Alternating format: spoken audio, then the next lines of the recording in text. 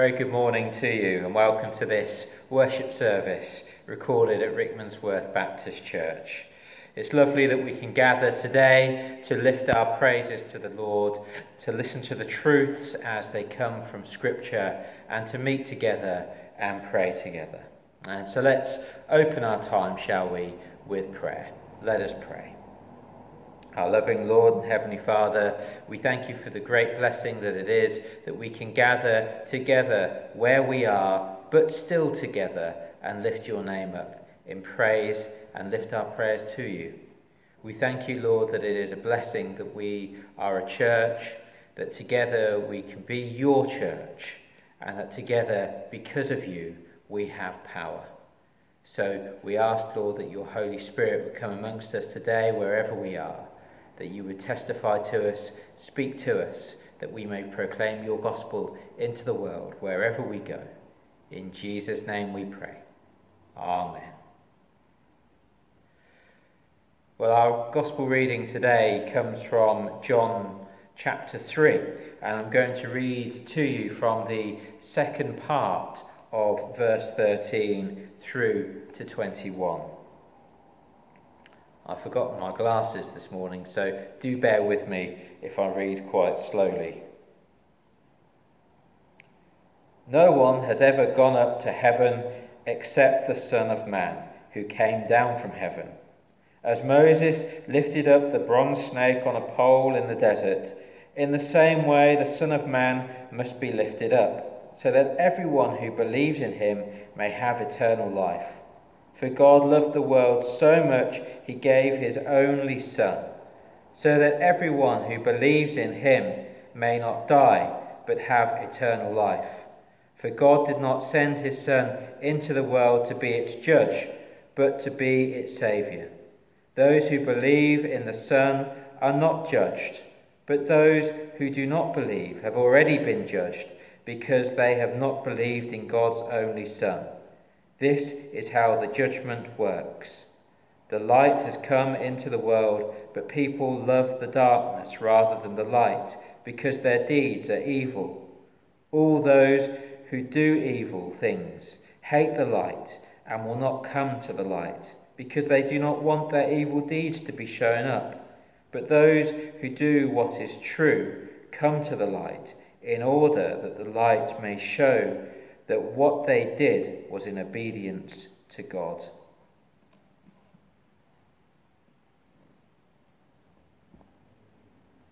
In a moment we're going to lift our praises to the Lord. You'll be able to follow the words in the description below this video. To Jesus is Lord. So find those words and then we'll sing together.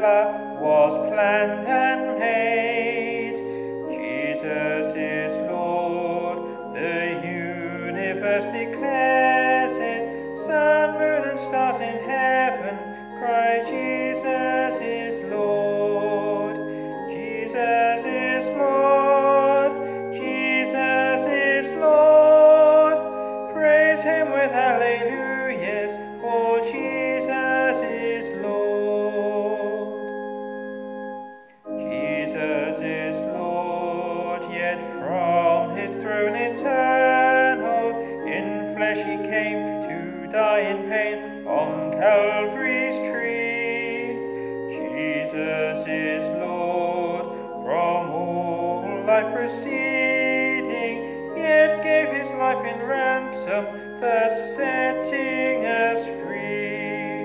Jesus is Lord, Jesus is Lord, praise him with hallelujahs, for Jesus is Lord.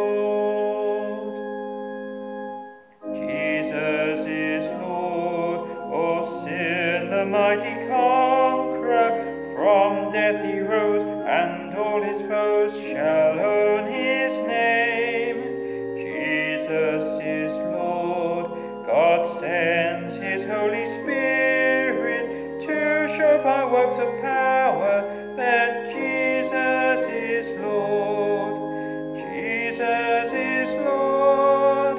Jesus is Lord. Praise him with hallelujahs, for Jesus is Lord.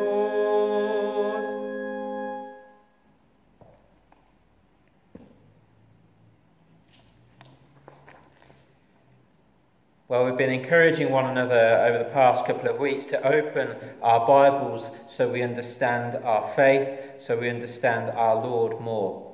Last week we tried to get to grips a little bit with understanding some of the things about God that we learn from Scripture. Now specifically we turn to one part of the Godhead, one part of the Trinity in Jesus Christ, to see what we learn from Scripture about him. Well, first of all, it's really important for us to say, as Christians, that Jesus is God. Anything on the contrary would mean that we are not actually followers of anyone but a man. We are followers of our God, our mighty God. And we know that Jesus is God for several reasons when we open up our scriptures.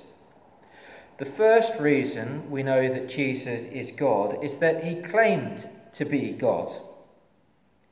He is decisive in what he says, so much so that when he was put on trial before the religious leaders, they decided that what he was saying was blasphemous because he was claiming equality with that of God. If you look at all the I am sayings in John's Gospel, you will see time and time again that Jesus is clearly stating who he is, and when he is put on trial, there is no doubt about who he is. He is who he says he is, and he is God.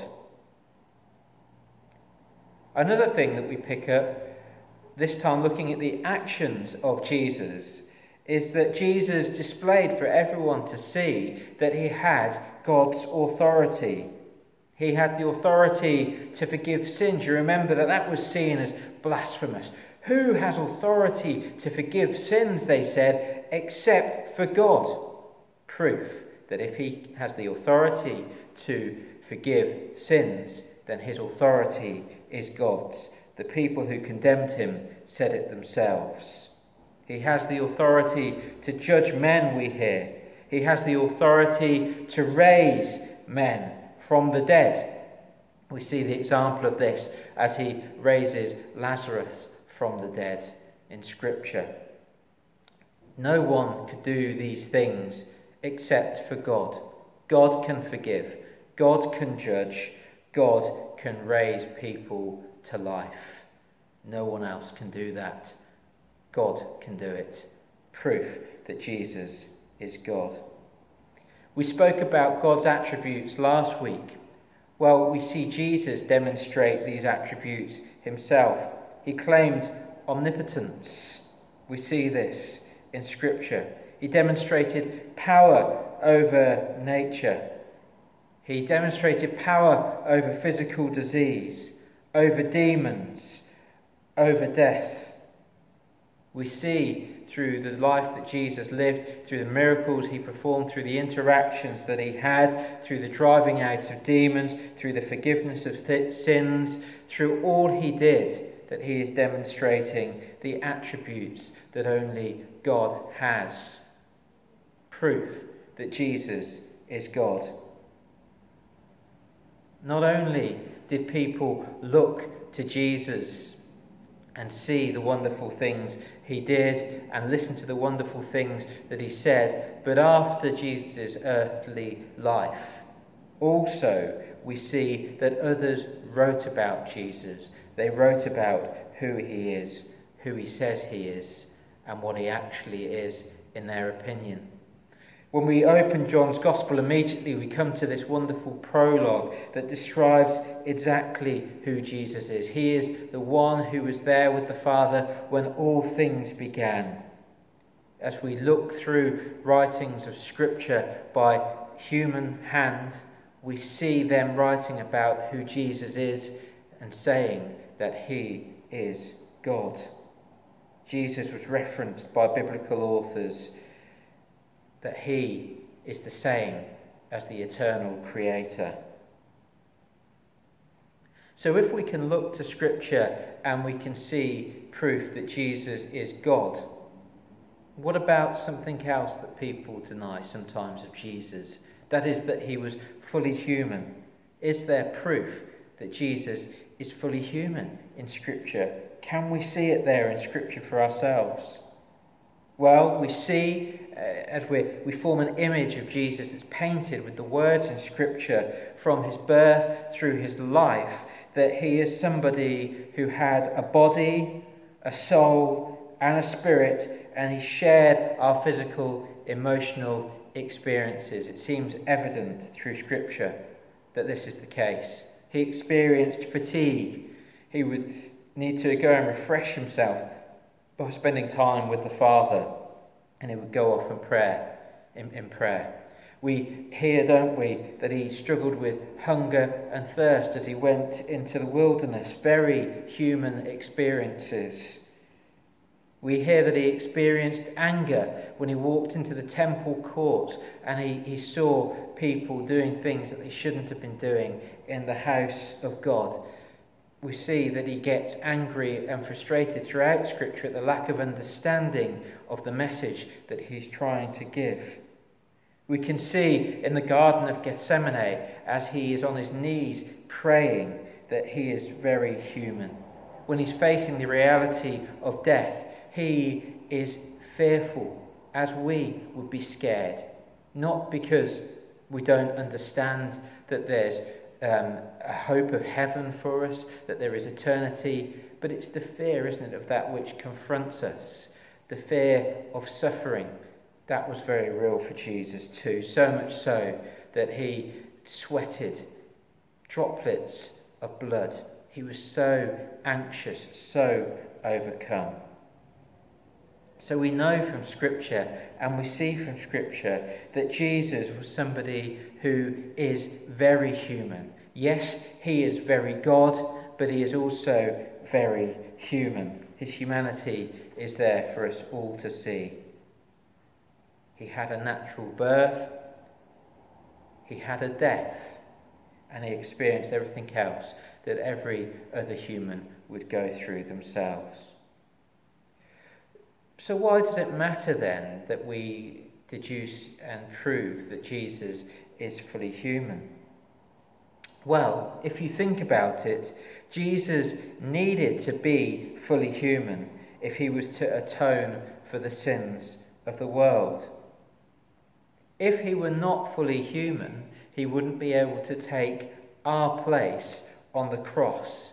He wouldn't be able to take the punishment for us in that atoning sacrifice if he were just deity. Seems strange to say that, just God. He had to be more than God to bridge that gap. He had to be human so he could stand in our place. He also had to be human so that he could stand to be our high priest. The Scripture is very clear in its prophecies that Jesus would fulfill the role of prophet, priest, and king. If he was to be the priest, he would need to be human. It was a human role, and it's the role of an interceder between God and humankind. Jesus needed to be human to do that. And having gone through the human experience, we can see that Jesus is fully able to understand and sympathise with our plight. And he's able to do something about it because he lived perfectly as a human. And there are many heresies that crept up in the relatively early church and are still alive and well in the church today about who exactly Jesus is. Some claim that he is not God, only a really holy human being. Some say that Actually, he is completely God, so much so that it absorbed any humanity that he could have. Both those things are incorrect. The writers of Scripture go to great lengths to show us how Jesus is both 100% God and 100% human. And it's incredibly important that we don't ignore this. But as I stated just a moment ago, Jesus is different to us, not just in his deity, but also in his humanity, in that Jesus is perfect in his humanity. So Jesus is perfect as we would expect in his deity, but he is also perfect in his humanity, and that makes him unique compared to any other human that has ever walked the earth. Why is it important that we understand and believe that he is perfect, though? Well, firstly, it allowed him to be the sacrificial lamb by which sin is offered. The Old Testament law depicts and shows that the animal that is being sacrificed for sin must be pure, blameless. If Jesus is the lamb above all lambs, if he is the ultimate lamb to take away the sin of the world for all time, he needed to be pure and holy for that to do the job. Also, him being perfect and living a perfect life gives us a wonderful example of what we should follow in our lives, of obedience to God, of not picking and choosing, but of striving to be the very best we can. Jesus obeyed every law that God had put before humankind because it is the best way to live, the best way to be. We are to follow Jesus' example, not Adam's example. Obedience versus disobedience. Jesus is described as being the second Adam, the new Adam, the last Adam. He shows for us what can happen through obedience, whereas as we look all around us in the world, we see the consequences of the disobedience that came through Adam. And finally, why must Jesus be perfect? Because only if you are without sin can you approach the throne of the Father. And Jesus, as the high priest, is the way to the Father. And as the high priest, he is able to intercede on our behalf for the sins of the people. If he were not blameless, if he were not pure, he would not be able to approach the Father's throne. Another thing that people often dispute when they look at Jesus is his resurrection. I've heard people say maybe it was more of a resuscitation, maybe it wasn't a literal resurrection. We must understand that these things are false. If we follow the true and biblical Jesus, it's really important that we understand that Jesus was a physical, resurrected Jesus. Several pieces of evidence are there in Scripture for us, and I won't go over all of these now. But suffice to say, there are sufficient eyewitness accounts through Scripture, sufficient numbers of people who would want to tell you the truth about Jesus for various different reasons. There are the Jewish authorities who would want to be able to categorically say that Jesus hadn't risen from the dead and dispel that. There were the guards on the tomb who could have easily dispelled it. There were those eyewitnesses who were not who you would handpick to be eyewitnesses. The accounts of women were not regarded as being as verifiable as the accounts of men. And yet we see that throughout our gospel, what we read, is there are so many eyewitnesses, so many people who experience the risen Christ, and their lives are changed and transformed, and history is transformed as a result, that his resurrection, it cannot be denied. And if you want to read more about this, I really recommend to you The Case for Christ as a book by Lee Strobel. It's a wonderful account of Jesus' resurrection and the proof that is out there that is impossible to deny. The resurrection happened, and it forms part of the biblical Jesus about who he is. But what does it matter? What does it matter that the resurrection is true? Jesus would have been a good man still. He could have done all the things that he did in his earthly life before. What does it matter that the resurrection happened? Well, it does make a real difference, actually. First, it confirms the truth and the validity of what Jesus taught. It testifies to who he is, and therefore we can't just accuse him of being misguided or being a liar or a thief, if we were being more malicious about it. It confirms exactly who Scriptures say he is, that he was able to be a victor over death. Paul tells us that without the resurrection, faith is futile. That couldn't be further from, it couldn't be more truthful. Second, understanding that Jesus is resurrected gives us assuredness that we too will experience the resurrection. We have those assurances that physical death for us is not the end, because we look to Jesus and we know that because he lives, we will live also.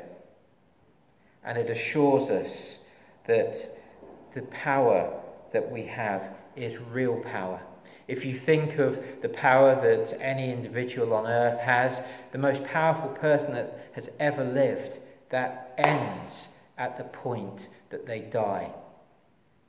So the power of somebody who is still living is always more powerful than somebody who is dead. In Jesus, there is living power because he is still living. And that could only be the case if we believe in the resurrection.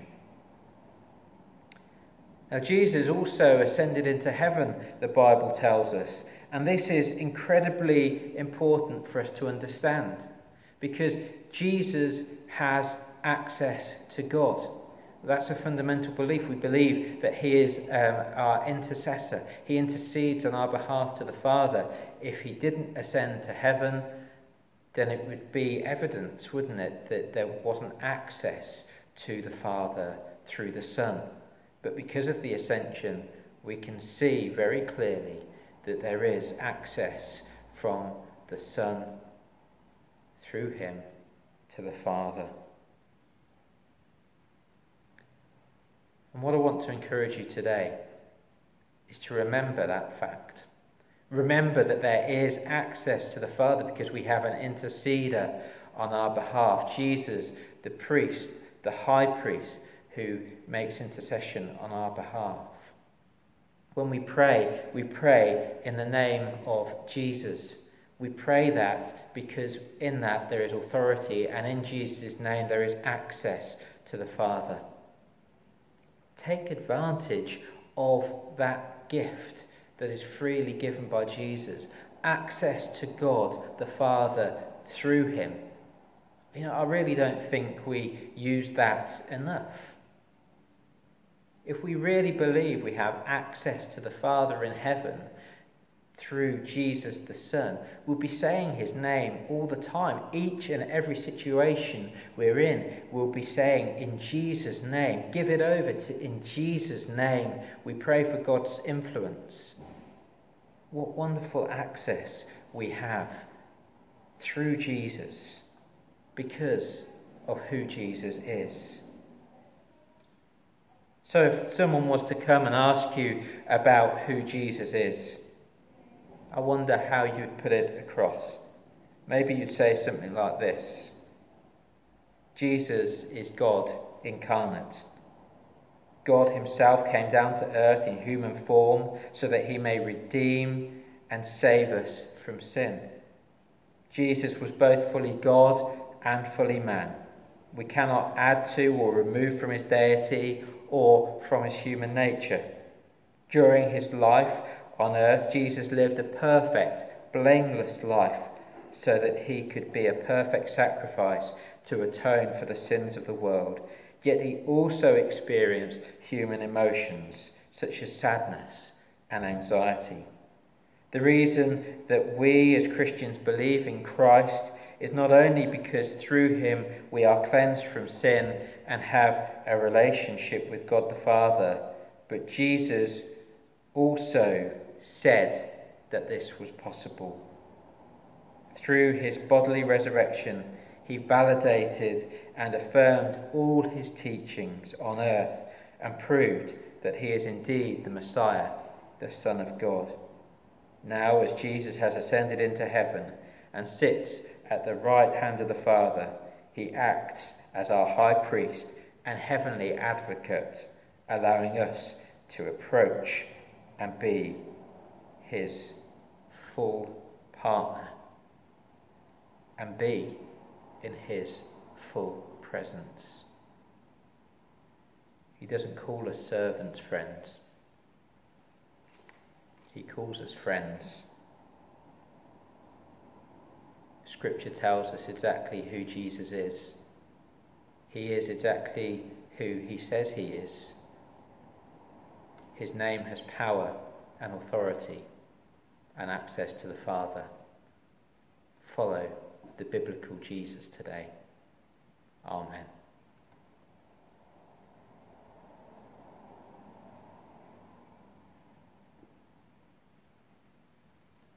Well, as we think upon Jesus and who he says he is, let us sing together. You can follow the words again in the description. Lord, for the years your love has kept and guided.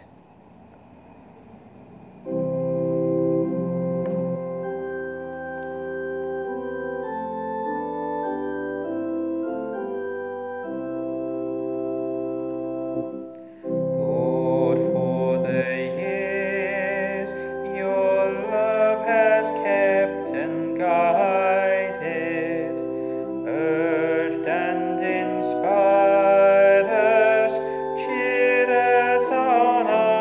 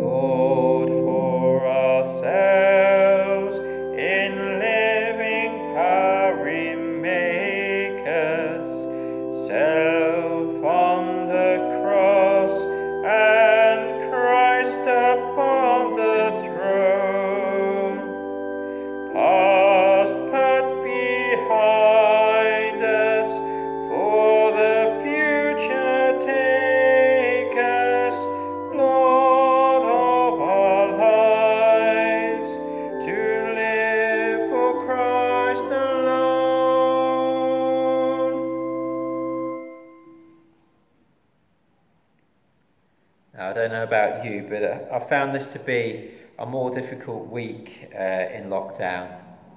It seems like it's gone on quite some time, and we're probably, about halfway through it now, I think. So I do want to pray for strength for us all as we continue to negotiate the couple of weeks that we have ahead, and we hope that that will be then the conclusion of the lockdown, and that life will be a bit more normal after that. But there's so much anxiety, isn't there, of the unknown. But we are grateful that we know that Jesus has walked where we walk. He experienced anxiety in his life fully in his humanity. And so we have a God who understands, who sympathises, and a God who we can come to in prayer. So let us say a short prayer for all of us in our own situations. Let us pray. Our loving Lord and Heavenly Father, you know us so well. You have indeed walked the earth in your humanity, experiencing hardship, pain, suffering. And so as we come to you in our prayers, we know that you are a God who does sympathise, but also a God who intercedes on our behalf. So where we feel loneliness, where we feel anxiety, where we feel depressed, when we feel that there's no hope, we look to you, Lord, and we ask for your peace. We look to you for hope. You are the hope of all the nations, Lord. In you, all things are possible. And so in our individual situations, however we find ourselves today, we proclaim you as Lord over our lives. We trust in you, and we embrace the peace that you bring. In Jesus' name, amen. Let us pray now together those words that Jesus taught us to pray, saying, Our Father, who art in heaven, hallowed be thy name. Thy kingdom come, thy will be done on earth as it is in heaven. Give us this day our daily bread, and forgive us our trespasses, as we forgive those who trespass against us. And lead us not into temptation, but deliver us from evil. For thine is the kingdom, the power, and the glory, forever and ever. Amen. May God bless you. In the name of the Father, the Son, and the Holy Spirit. Amen.